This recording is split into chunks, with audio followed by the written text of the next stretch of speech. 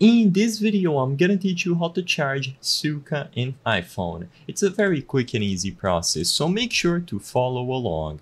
In this video, I'm gonna teach you how to properly top up your Suica card directly through your Apple Wallet and make sure that it is ready to use anytime you want to make a transaction with it.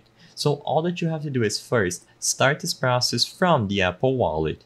Inside of your Apple Wallet, tap the plus sign at the top right corner of the home screen and you will be able to select either the option to add a transit card or to add a Suica card directly. Usually, the option should be available if your region is set to Japan, but if you don't see the Suica card as I'm showing you on screen, just go into transit card instead. Regardless of which option you choose, either the Suica card directly or transit card, you will find the option to add the Suica card to your Apple Wallet. Select the card and then input the details about it. You will then have the ability to load it up with balance using any of the available payment methods. You can choose any pre-existing card and pay with Apple Pay.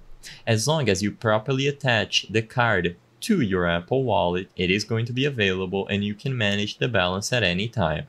Like I mentioned, find it under the transit card regions or select Suica card directly. The option to add money will always be available, and as long as you pay using a valid payment method, you choose a valid amount to add to the card, it is going to be charged as necessary. You can see the transaction history underneath the card whenever you tap on it under your Apple Wallet on the home screen, and everything related to the card will be available. You can repeat this process if you have multiple cards, but after it has been added once, if you wish to add more balance, like I said, just tap on add money at the right side of your current balance. I hope I was able to help you on how to charge Suica in iPhone. If this video helped you, please be sure to leave a like and subscribe for more quick and easy tips. Thank you for watching.